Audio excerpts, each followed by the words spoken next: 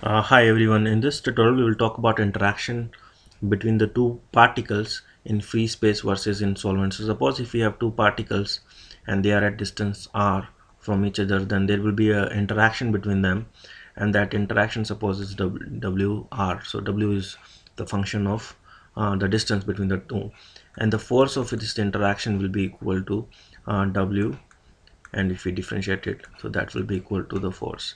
So now this interaction will change if we dissolve them into the solvent, and that is called the solvent effect. So how does this interaction changes? And there could be many reasons for the interaction to change. So one reason is one, so let's take example. So this particle, when they go into the solvent, then on the solvent there might be a higher interaction of the solvent with the solute. So suppose they are very hydrophilic, and this is the water, and they are very hydrophilic. So if they are very hydrophilic, then this particle will have the water molecules on its surface, and then when they try to come closer to each other, so suppose this particle when try to come very close to each other, then because of this molecules, water molecules which are attached to the surface of this particle, they will not be able to come very close because their surface is occupied by the water molecules, and this is called the steric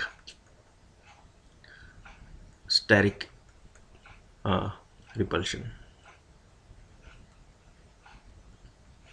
So where is the example for this steric repulsion? So let's take the example of lipids. So as you know that the lipid molecules are amphiphilic molecules, and they have their head is hydrophilic, and their tails are hydrophobic.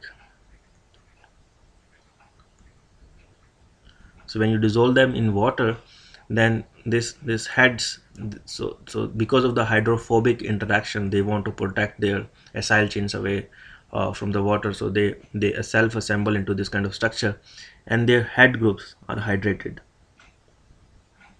so like this, because the head groups are hydrophilic, so they like water. So now they want to come closer to each other because of the interaction, hydrophobic interaction, and also the van der Waal interaction between the cell chains. However, because of the water molecules on the surface, they can't come very close, so there will be a steric repulsion between them. So this is, so there will be a force. So here there will be attraction, but here there will be a repulsion because of this, and then this is the example of the steric repulsion. So this is how your interaction changes when something is dissolved in a solvent as compared to undissolved. The second possibility of solvent interaction or the effect of the solvent is the change in the charge density. So suppose if we have a particle which has a H group on it, so when you dissolve it, so this is a particle, this is not O, this is the particle. So when you dissolve it into the water, then it might lose the H, and it lose the H and become negatively charged. So when it become negatively charged, so let me give it a color here. So this is a negatively charged molecule. So if you dissolve particles like this, so then they will have a different interaction between them, so they will show repulsion because now they are charged.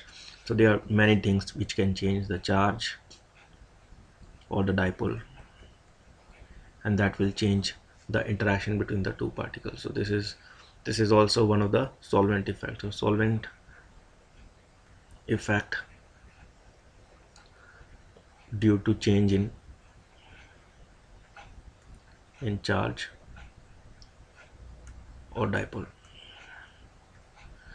Third possibility is the perturbation. So suppose now, so you have a solvent which is aligned in its particular direction,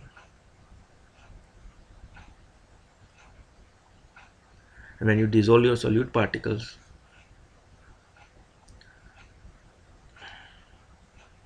then your solvent is perturbed, so they change their orientation now, and that cost energy.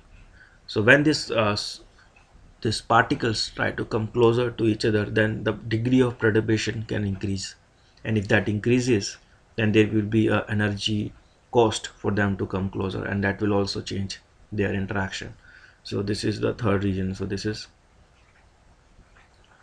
perturbations. So perturbation can also result in the solvent effect.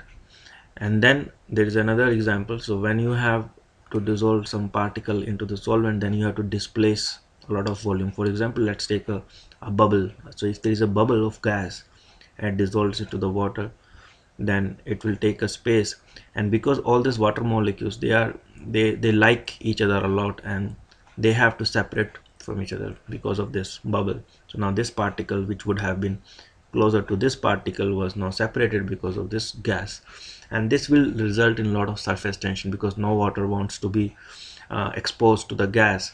So this will cause a lot of surface tension here. And now if you have two particles like this dissolved, then these two particles will have excess surface area, and they will better go and coalesce and make a bigger particle, because that will result in lower surface area. So this will be so the surface area is so if you talk about surface area, then this one has greater surface area than this one, and that's why it will uh, spontaneously go from two bubbles to one bubble. And therefore we can say that, again, now here, to minimize the surface tension, the interaction between the two bubble particles changed. And this is these are few of the example of how does the solvent will change the interaction between the two particles, and we call it as a solvent effect.